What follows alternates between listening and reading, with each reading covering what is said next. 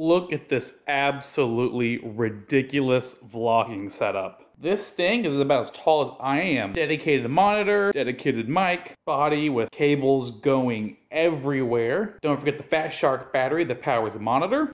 Your true Kentuckian camo strap to hold the camera, and a bright red knockoff Amazon tripod to finish it off. What an absolute work of art that is. What's up, guys? Welcome back to another video. This new vlog setup is absolutely ridiculous. I wish you guys could see what I look like right now. I look like an absolute idiot, but I can finally see myself in my new monitor. And I'm wearing sunglasses so I can look at it and you guys have no idea, even though I just told you I'm looking at the monitor. But regardless, it looks awesome. It is incredibly heavy. My arm is about to give out, but you gotta do it for the oh god. I almost need two hands to do this.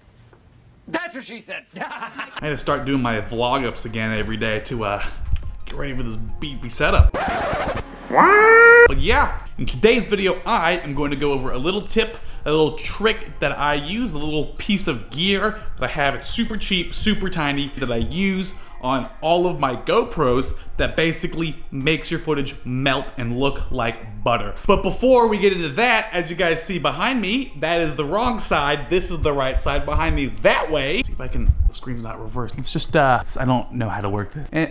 If I just rotate the other way. There we go. That, God, it went out of focus. I'm just gonna turn the camera around. That is a brand new coffee machine. So without further ado, cue the epic intro B-roll.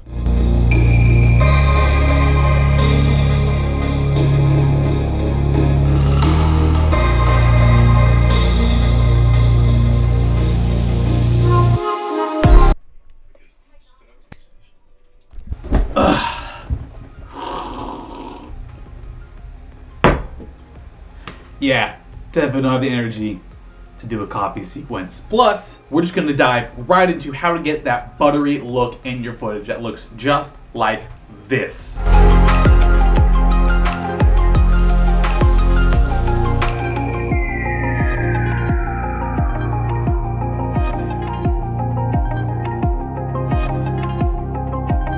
And to help get that buttery looking footage, we're gonna need the help of these guys.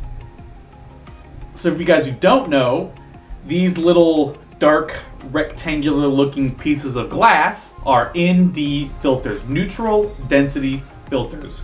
Basically, all they are just sunglasses for your camera. That raises the question, why do our cameras need sunglasses? They can see just fine without them. Like our eyes not too bright. Like why would you, why do we need sunglasses for them? And that's because the way that the camera works, and more explicitly on the GoPro, which is all we really care about because that's what we're filming our videos with, as the light comes into the camera, the sensor inside the GoPro turns on and then turns off really, really fast. Up to 100th of a second, 1,000th of a second, 1/2000th of a second is all it takes for that sensor to turn on and turn off. And the length that sensor is turned on determines how much light is let in, which basically just means how bright is the image it's recording gonna be.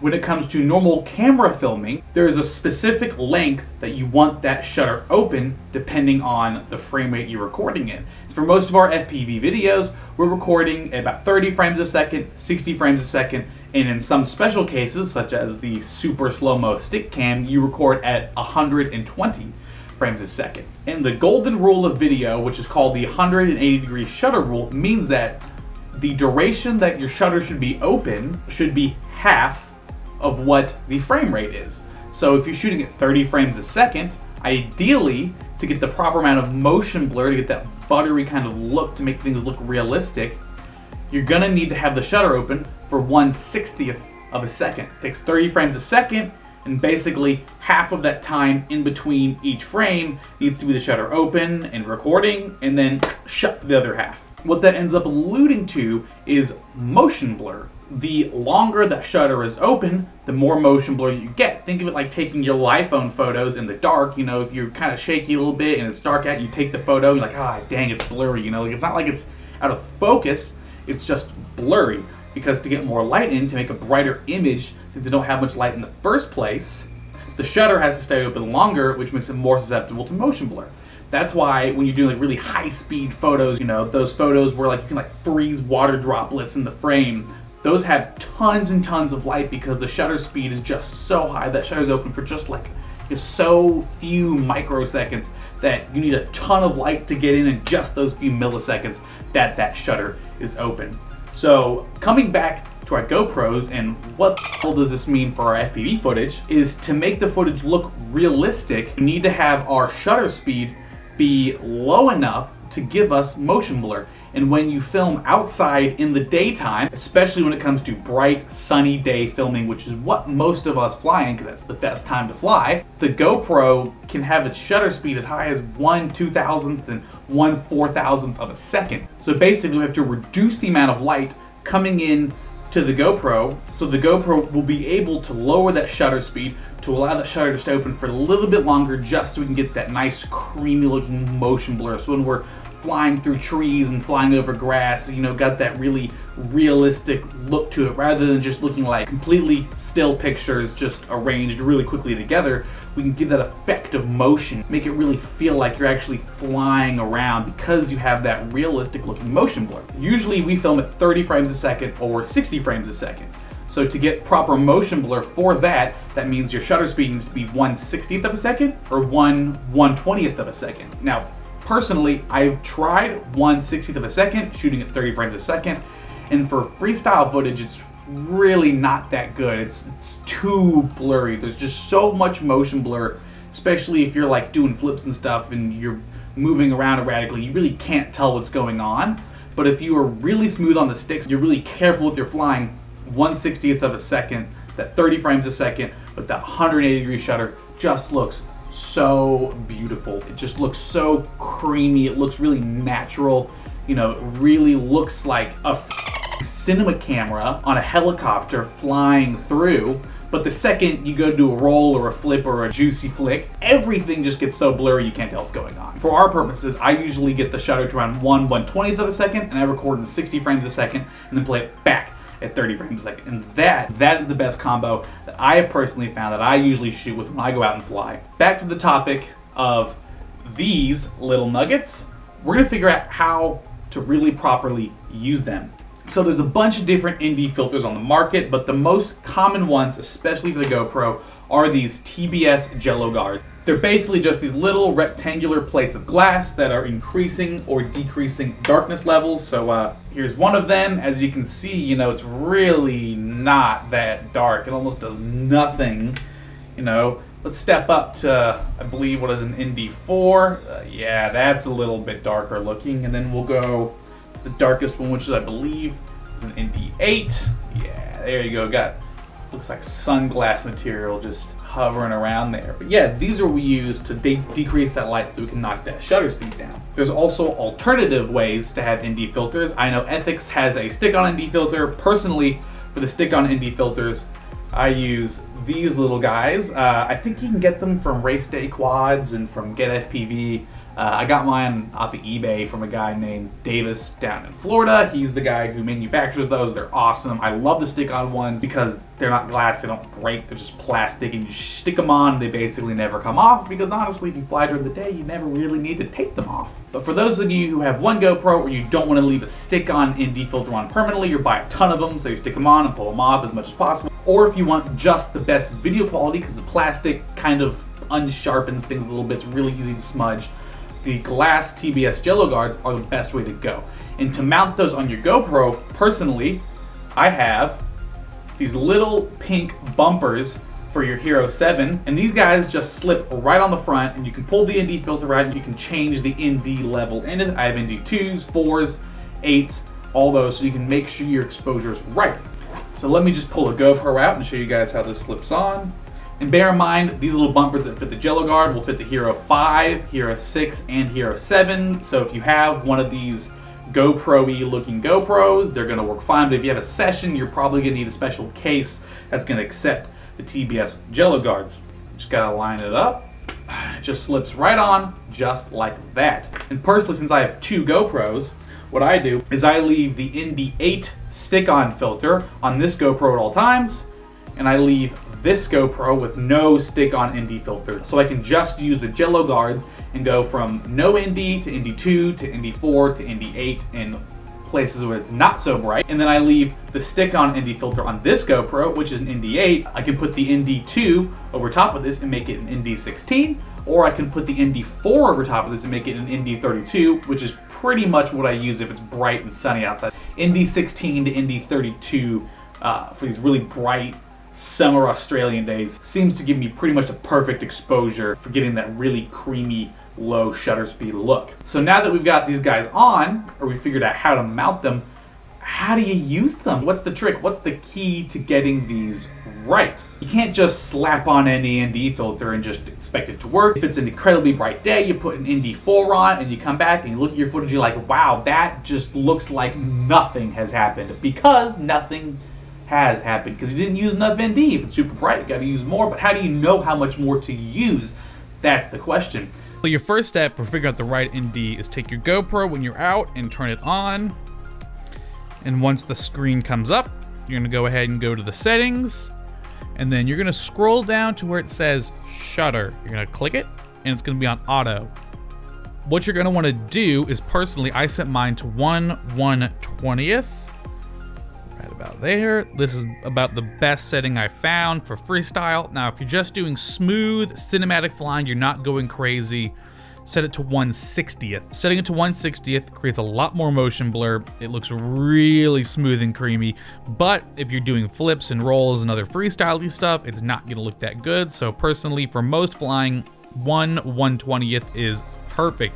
Let's go ahead and set that, just like that. So you've set the shutter speed.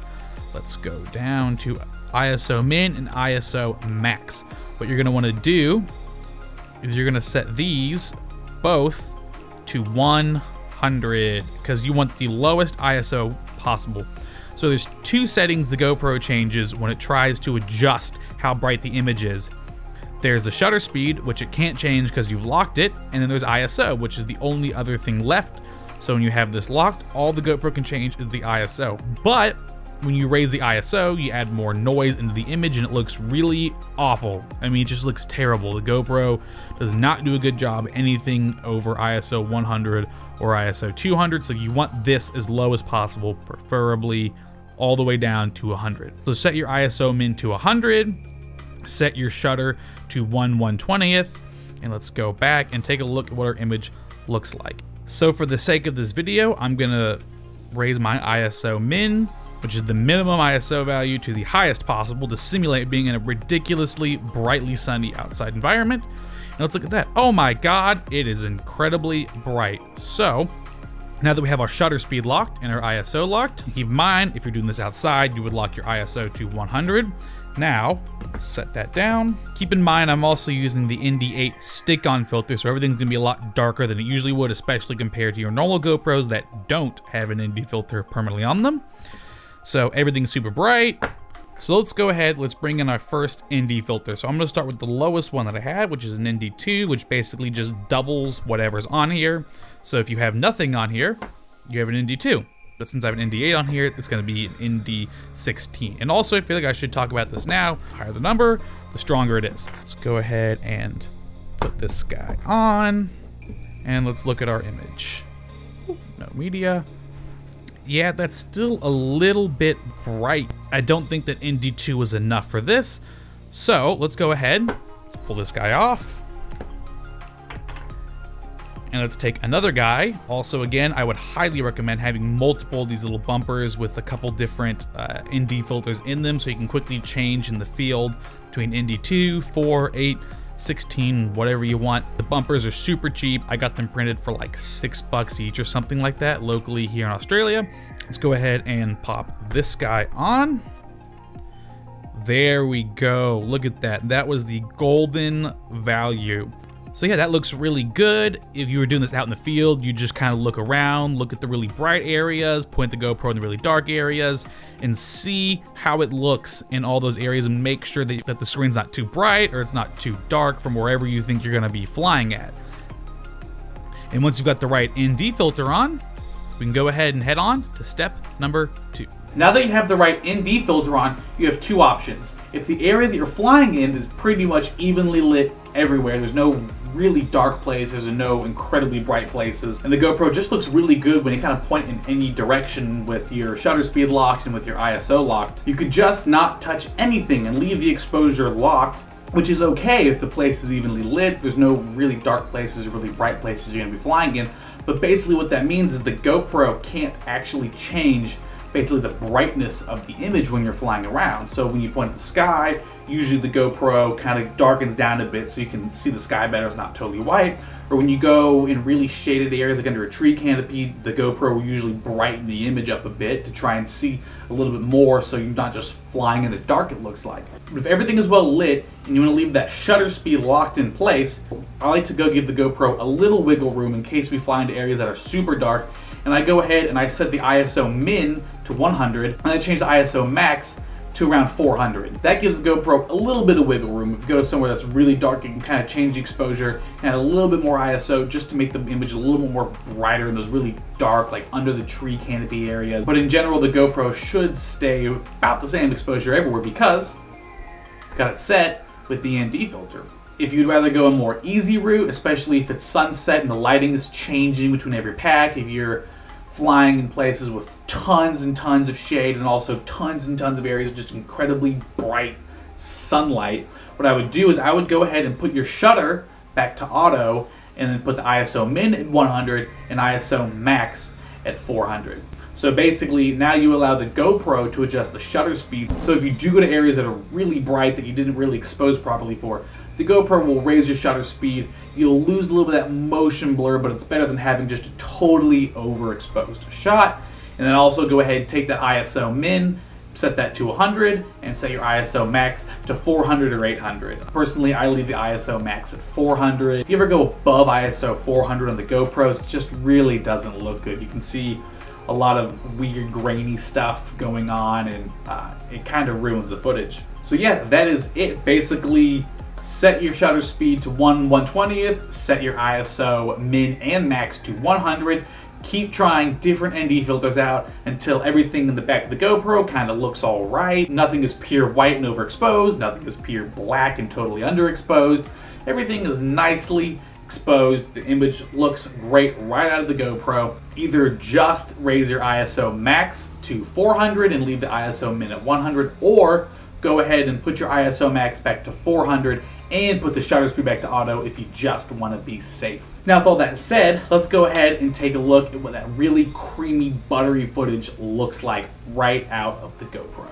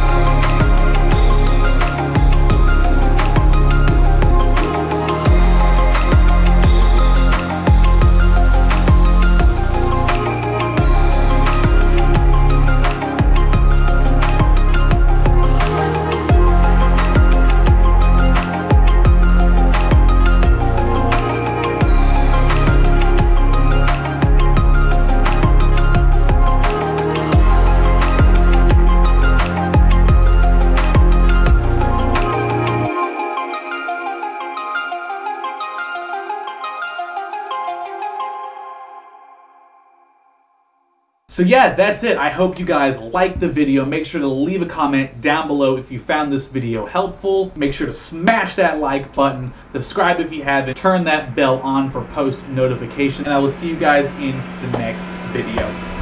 Peace!